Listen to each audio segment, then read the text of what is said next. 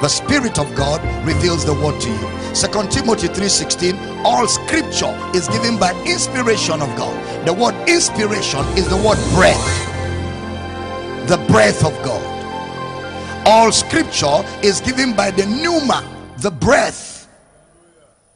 The breath. It is that breath that gives revelation. That breath, the same breath that inspired the writings, is the same breath that brings understanding or revelation knowledge. Where you read but you see beyond the letters into the spirit, and that is what strengthens you with might. Revelation of the Holy Ghost gives you strength, because the food of the spirit man is spirit. The breath of God. The breath of God. Hallelujah. So the scriptures are given to us, number one, for doctrine. The word doctrine there is teaching or learning or explanation. Number two, reproof. The word reproof there is the word conviction. The scriptures are given to us for conviction or substance. That word reproof is the word for substance. The same word in Hebrews 11:1. Now faith is the substance. Now faith is the reproof or the conviction. So the scriptures are given to us for doctrine. They are given to us for reproof, which is substance or conviction.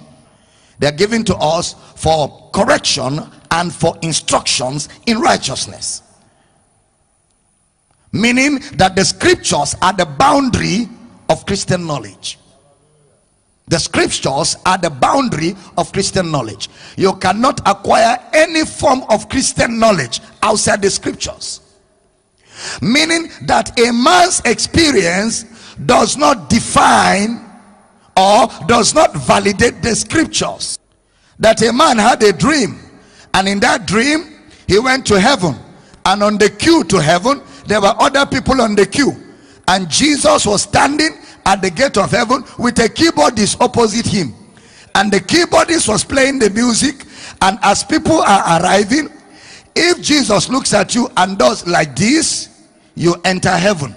If Jesus looks at you and does like this, they ask you to step aside for hell. That a man dreamt that dream, even if he's the Pope of the Pentecostal church, that dream is fraud.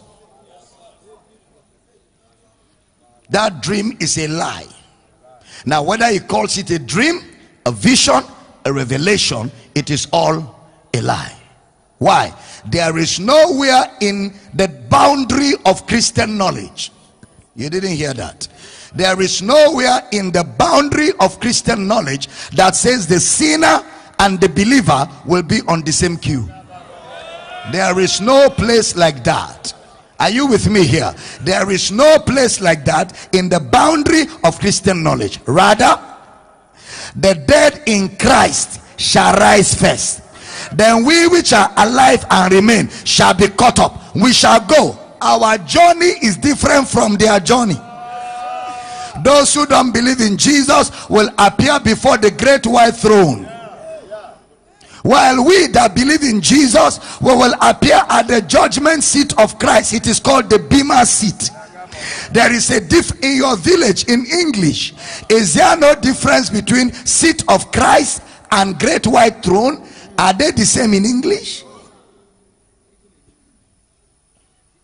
There is no time the sinner and the believer will be on the same queue, because already he that believeth is not condemned. Already he that believeth not will be condemned. Is condemned. Is condemned. So it's not heaven at last. It is heaven now.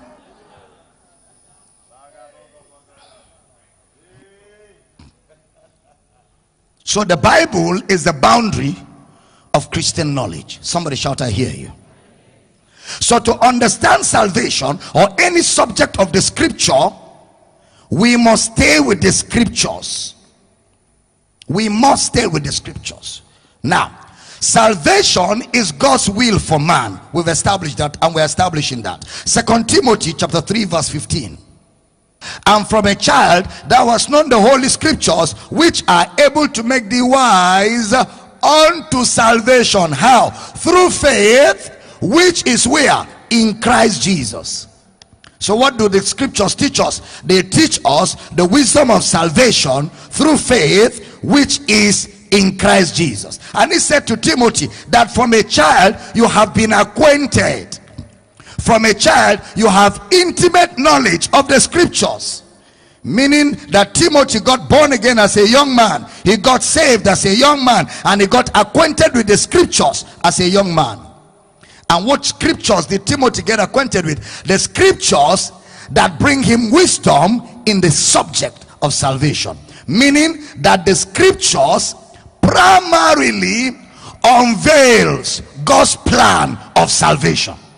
Primarily, the scriptures unveil God's plan of salvation. Meaning that the purpose for the scripture is not to look for which verses say you will make money.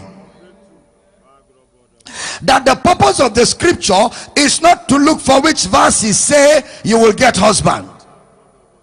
The purpose of the Bible is not to locate verses that say you will get pregnant. That's not the purpose. The purpose of the scripture is to bring us wisdom in salvation. This salvation is gotten through faith, which is where? In Christ Jesus. And somebody says, so can't we find husband from the scriptures? That's not the purpose for it. You don't need the scriptures to find a husband. There are people marrying without the scriptures all over the place.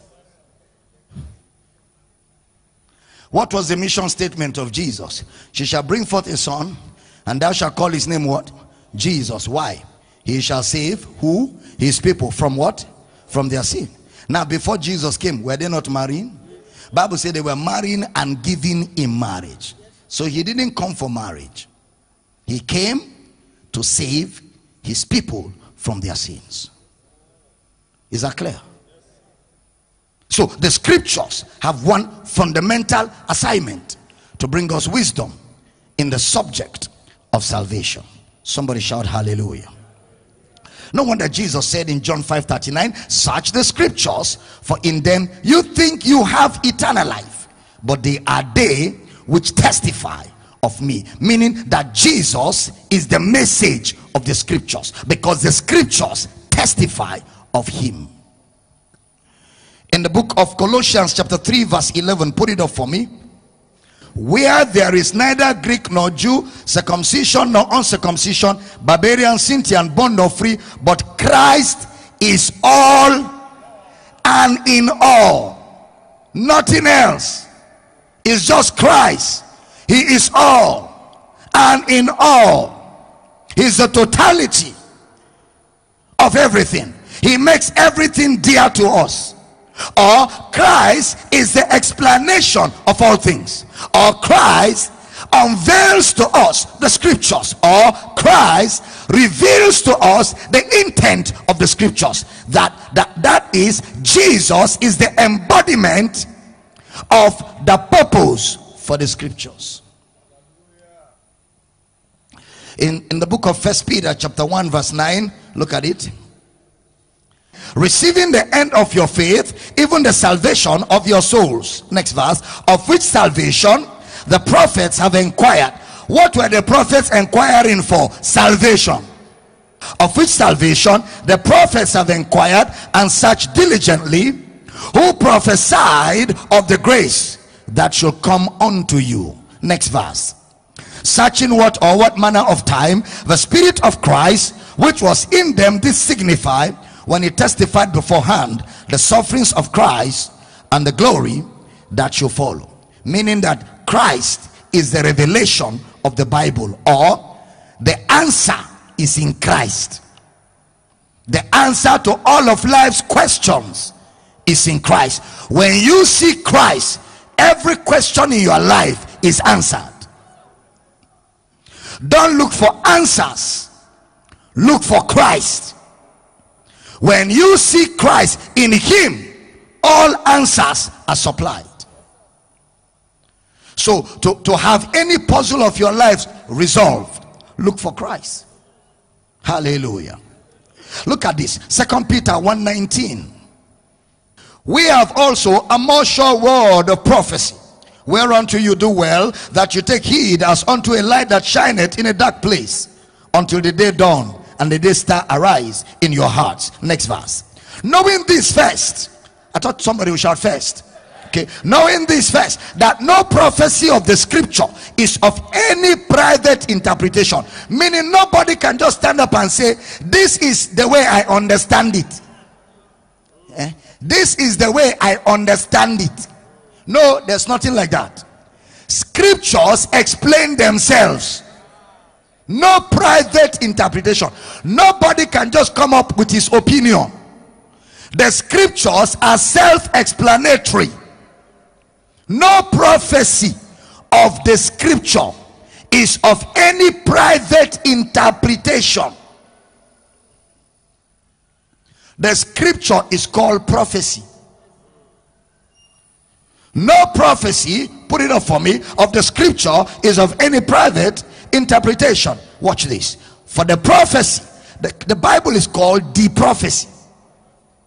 For the prophecy. So when I preach out of the scriptures, what am I doing? I'm prophesying. Where is the prophecy? In the scriptures. Where is the scripture? Genesis to Malachi.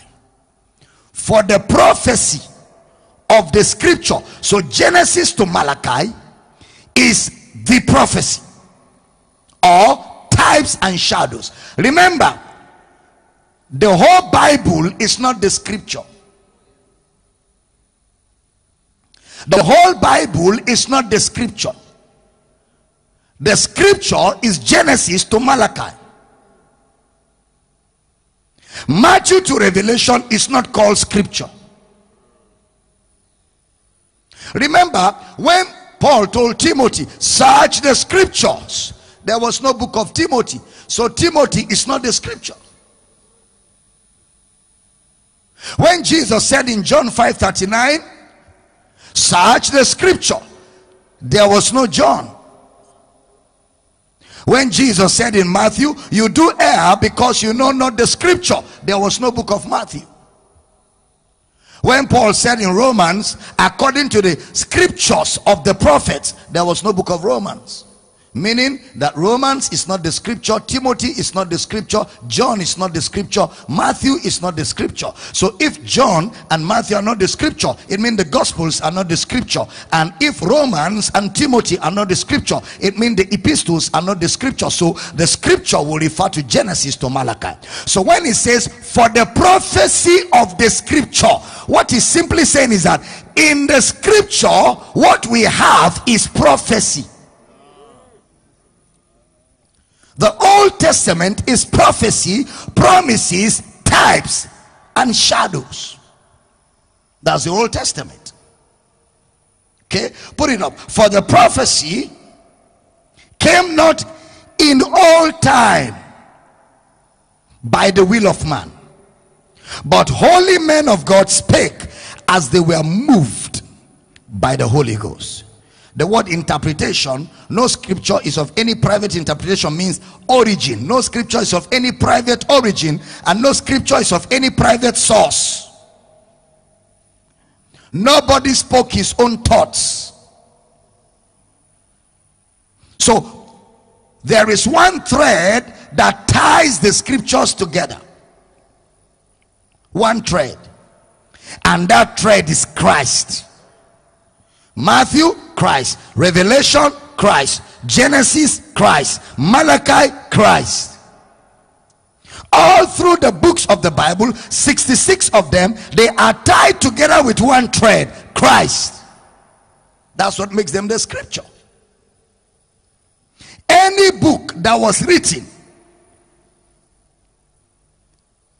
for it to be part of the scripture, it has to have Christ as the center. That is how the Bible was put together. Over 40 authors, kings, traders, fishermen, farmers, over centuries, who have never met one another before. And they all wrote at separate times and in different dispensations. When their books and writings were collated together, it had one message: Christ. It is those books put together that forms the Bible. Are we in the house? So the Bible, therefore, we say, is a Christocentric book that carries with it what? A Christocentric message. Praise the Lord. I say praise the Lord. So meaning that when I read the Bible, I will see Christ in the Bible, his essence, his prophecy, his promise, and I will also see his promise fulfilled. I will see his promise fulfilled. John 1:1, in the beginning was the Word, and the Word was with God, and the Word was God. That word is the word logos. In the beginning was the logos, the Greek word logos. The word logos means the thought. Jesus is called the Word of God from the onset. And the reason why John used the word of God was that what John was saying is Jesus is the thinking pattern of God. Jesus is the mindset. So to know the intent of God, look at Christ. To know what God is thinking, look at Christ. To know what God will do, look at Christ.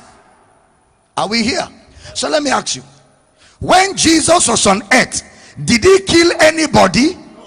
So God does not kill,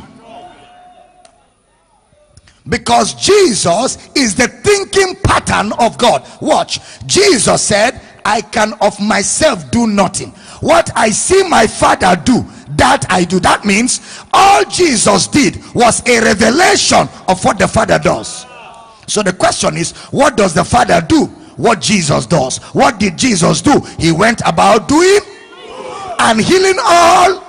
So wherever you see the Father, what does he do? He does good. Number two, he heals everybody that is sick. And he doesn't heal you because you are a Christian. He heals you because you are a human being. He doesn't ask you, are you born again, before I heal you? No, he makes his sun to shine on the good and on the bad. He is so benevolent that whether you believe in God or not, even if you're an atheist who said there is no God, if you're sick and we pray for you, you will be well. Now if an unbeliever can receive healing, how much more a believer?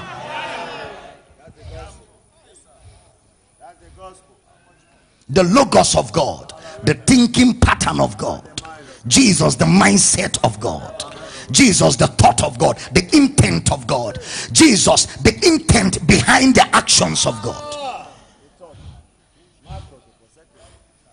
The logos of God. All of Jesus' life on earth, he killed nobody. So when you see men of God praying for people to die, those men of God are either ignorant or purely wicked.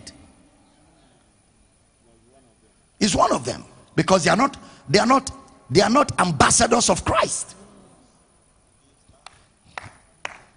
He gave life. In fact, somebody carried a child and the child was dead. When Jesus saw them, he told her to drop the child down. He didn't ask her, are you a believer? Are you not a believer? He said, madam, you shouldn't be crying when I'm here. Drop the child down. Child, stand up. Madam, go. He didn't say, now that I've healed your child, will you follow me? He does not do it because he expects anything in return. I don't know if I'm talking to somebody here. He doesn't bless because he expects you to, you know, he's not a man. He's not a man when it comes to behavior. He doesn't say, you will get contract next week. Let me give you now, so that when you get contract, you remember me. Even the contract, it is because of his goodness that you got it. Somebody shout hallelujah. So Jesus is the thinking pattern of God. Now, please follow me. I'm going somewhere. Are you still here? Okay. So Jesus is the reason behind the action. Jesus is the intelligence that brings to pass the motive of God. Jesus is the summation, the essence, the substance, the very reason of God's entire plan for us. Jesus is the reason behind the action, the thought behind the action, the intelligence that brings to pass the motive. Jesus is the summation, the essence, the substance, the very reason of God's entire plan for us. Meaning that when the prophets were prophesying, they were prophesying based on Jesus. So the scriptures are all about Christ. In John chapter 1 verse 43, put it up for me. The day following, Jesus will go forth into Galilee and findeth Philip and said unto him, follow me. 44. Now Philip was of Bethesda, the city of Andrew and Peter. 45.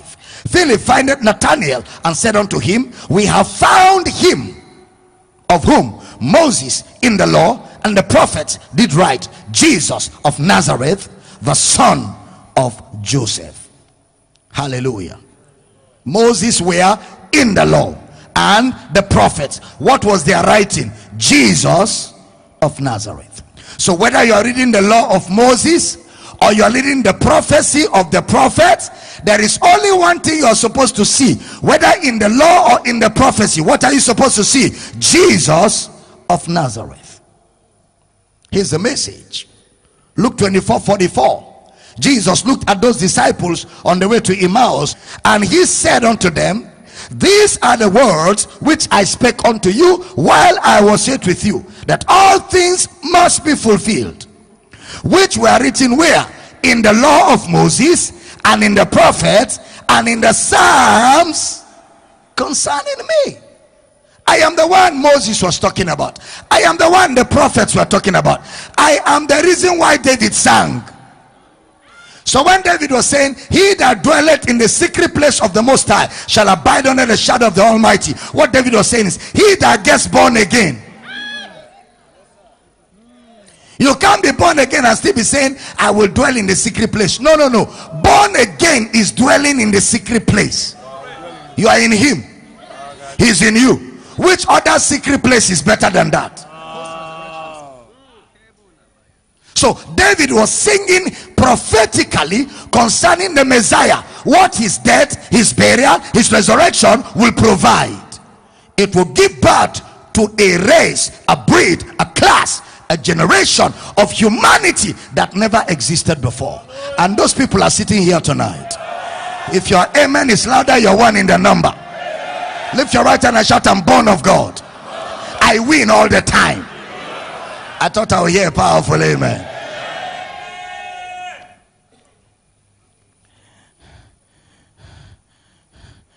Praise the Lord. I say praise the Lord.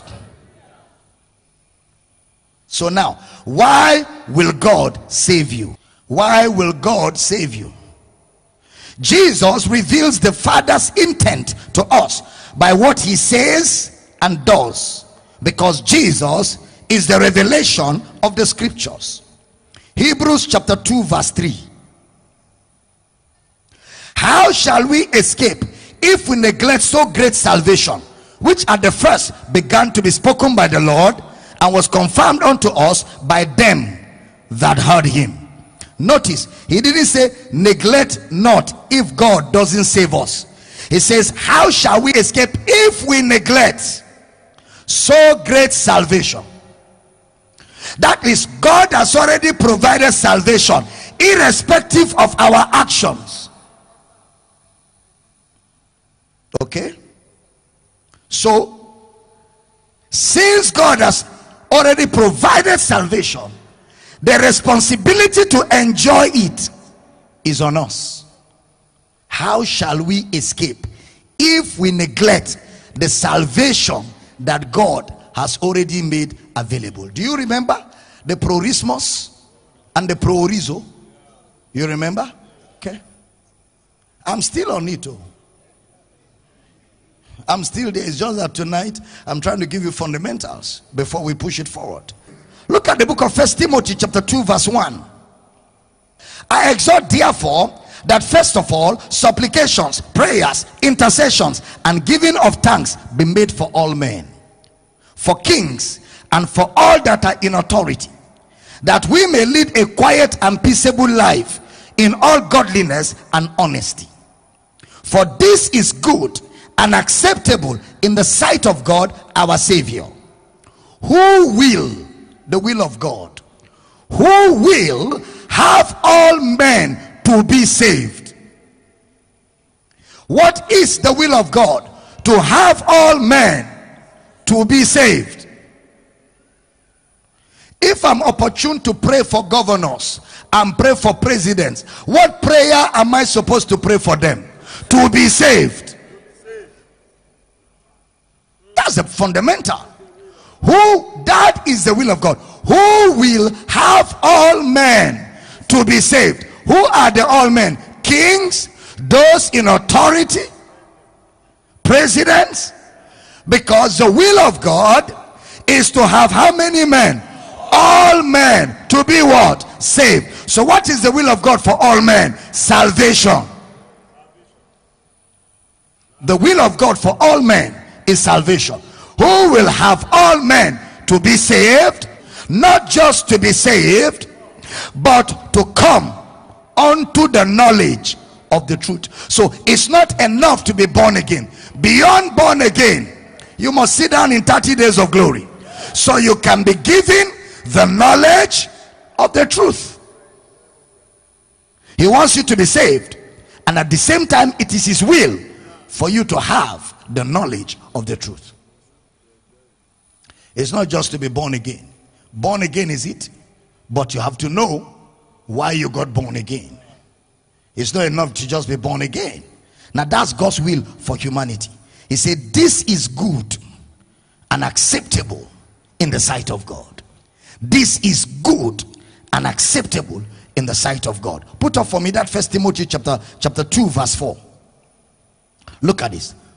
Who will have all men to be saved and to come unto the knowledge of the truth. Verse 5.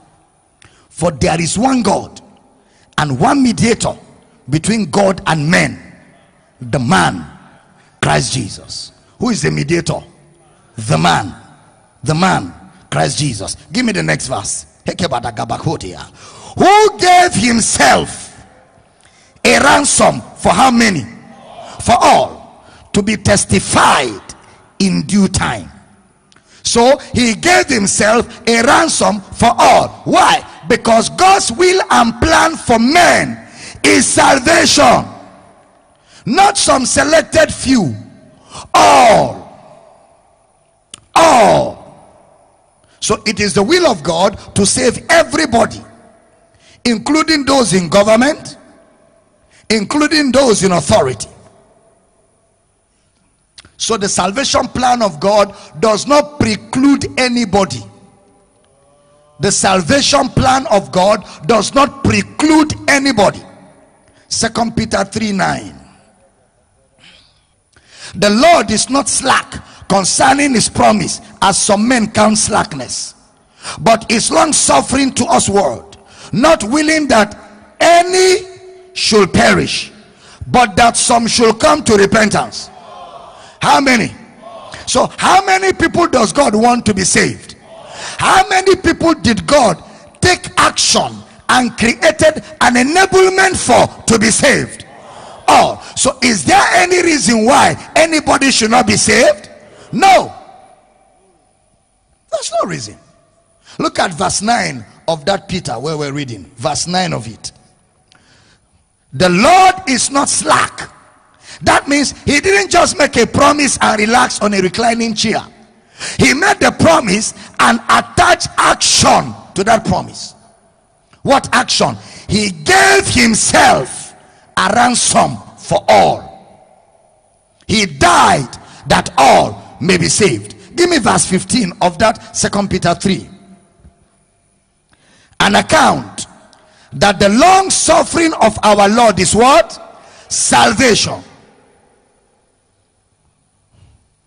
That's why you've been, people pray for a native doctor to die. Instead of the native doctor dying, he is growing fat. Instead of the native doctor dying, more important people are visiting him and giving him money and car. You are praying for him to die. He has opened a branch. God is long suffering. God is long suffering, not willing that any soul, even that native doctor in his native doctorism, God is expecting his salvation. I'm teaching here. Yeah. God doesn't want anybody to be lost. Jesus died for how many? He gave himself a ransom for how many? So therefore, he is expecting to be saved. Look at Ezekiel in the prophecy. Ezekiel 18:32.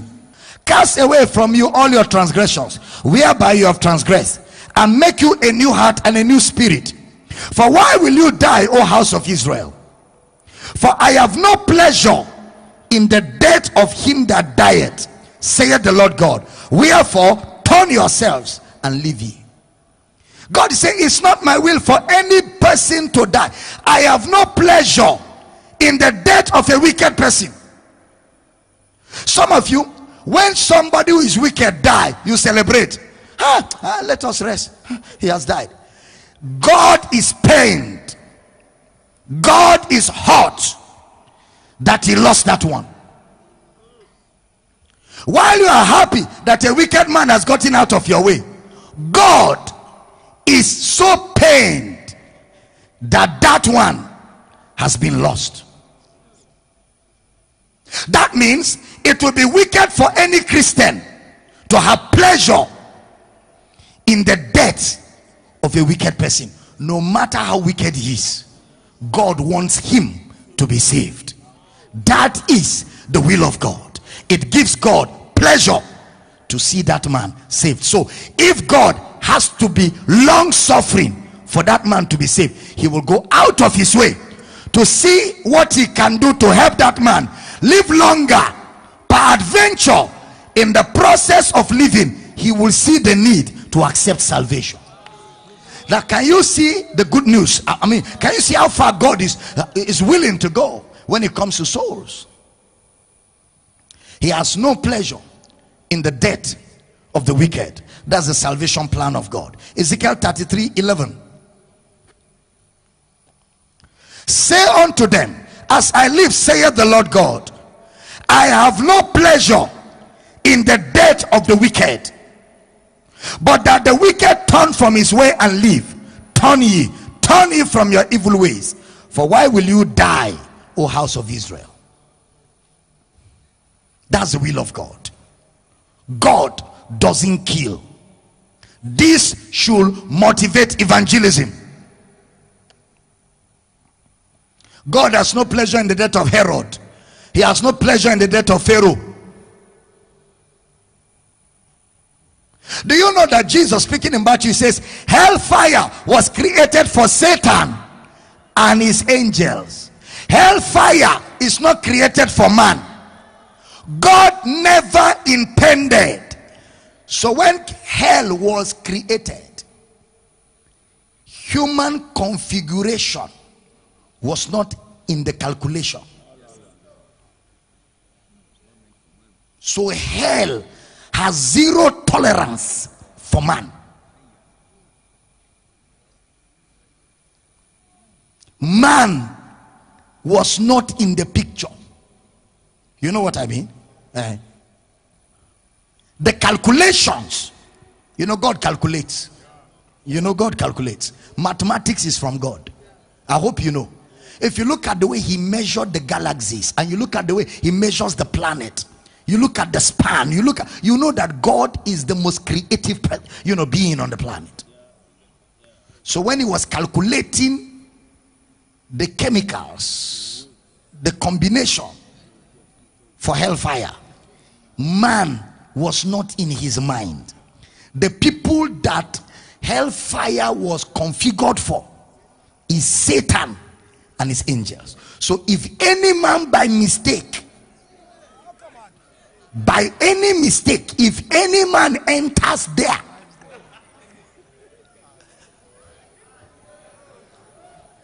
thank God for Jesus.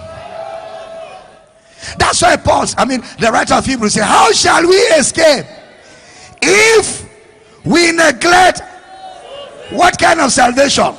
Look at the emotion. So great salvation.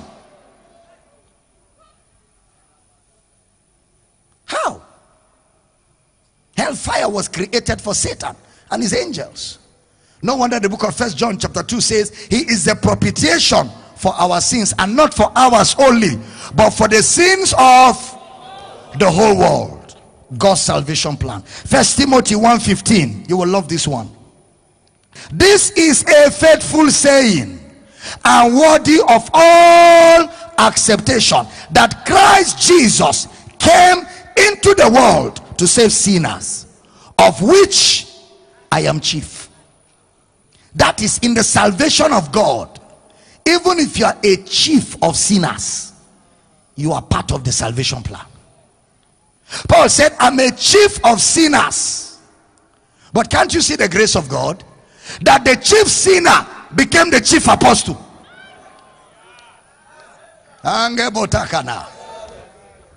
It doesn't matter how notorious a man was, when he accepts the plan of God's salvation, that record dies. That record never repeats anymore where God is concerned. That's why Paul will come to the church at Corinth and say, receive us. Receive us. We have defrauded no man. We have wronged no man. We have cheated no man. And I'm sure the widows in that church will look at him. And I'm sure the little children that are fatherless because of Saul of Tarsus will be looking at this and look at the audacity of righteousness. He looks at them and says, I have wronged no man. And I can imagine the preaching finger, the preaching anointing. I have defrauded no man.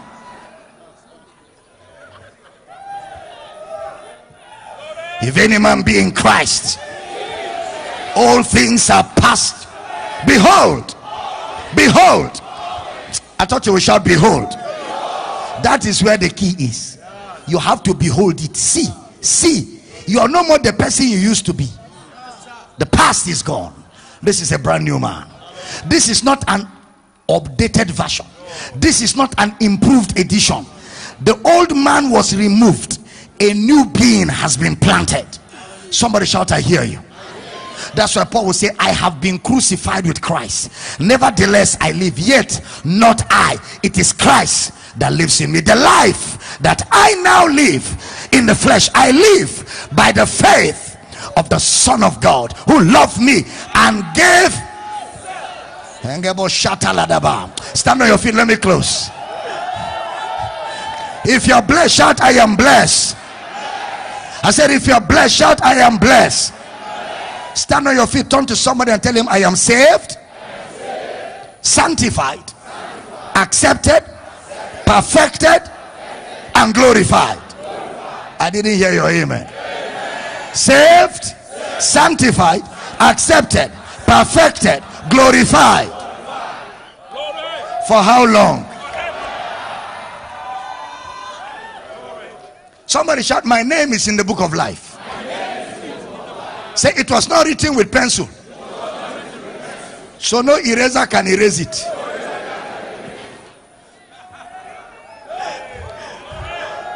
You know why they think that the name is written with pencil? Because they think that the book of life is a book. The book of life is not a book. The book of life is a person. Jesus said, I am the way, I am the truth. So Jesus is the book of life. So when you enter Christ, your name is written in the book of life. So it's not like pencil to write.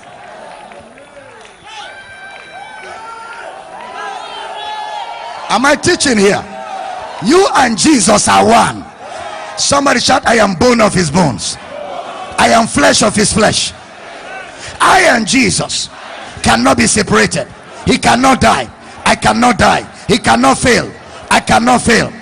I cannot fail. He cannot be poor. I cannot be poor. He cannot be defeated. I cannot be defeated. I am in him, justified. He is in me, glorified. I am saved, sanctified, accepted, justified, perfected, glorified. Can your amen slap the devil? I prophesy over this house tonight, as your amen will come like thunder, everything that salvation has provided concerning you is manifesting right now. It's manifesting right now. We are persuaded better things that accompany salvation. Those better things that accompany salvation, as your amen is coming like thunder, they are manifesting in your life. They are manifesting in your life. One of our online viewers sent me a testimony today. She said, yesterday when you asked us to declare my youth is renewed like the eagle 7 times, she said, I declare it. I had an accident some years ago. I could not use my knee. Excruciating pain. I've not been able to use my knee for anything, not even to squat. It's been so painful. He said, but that last night, when we began to say our youth is renewed like the eagle, she said, then as you finish, you now said, what you couldn't do before, do it. She said she squatted and discovered there was no pain. And she said since that yesterday, she has squatted 50 times, not even an iota of pain. Jesus cannot have pain.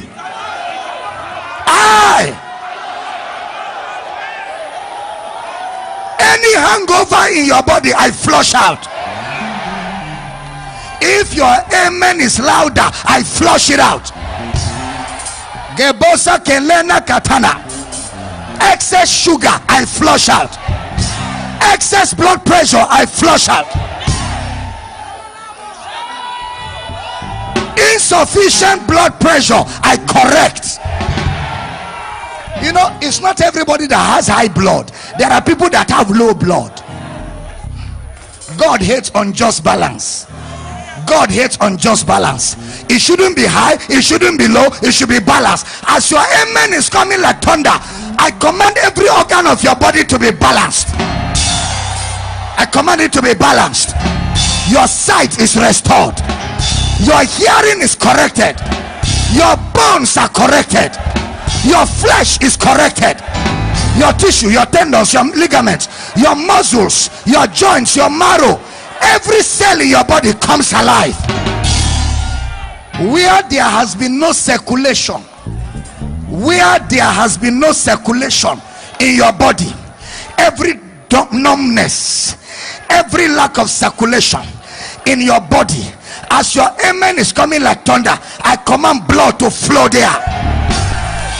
Blood flow there. I rebuke insomnia, depression, go. Somebody shout, I am in him. In him there is no sickness.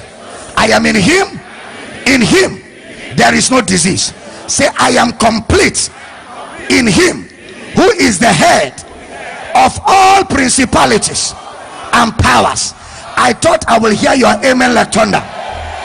Lift your 2 hands. I decree over you tonight, as your amen will come like thunder all over this building right now, I command your body be well, your mind be well, your business be well, your career be restored, your job be restored, your job be restored. Receive connections, receive opportunities, receive favor. This is 30 days of glory. Where shame was looking at you, glory has swallowed it. Glory has swallowed it. In the name of Jesus, it is done. Done.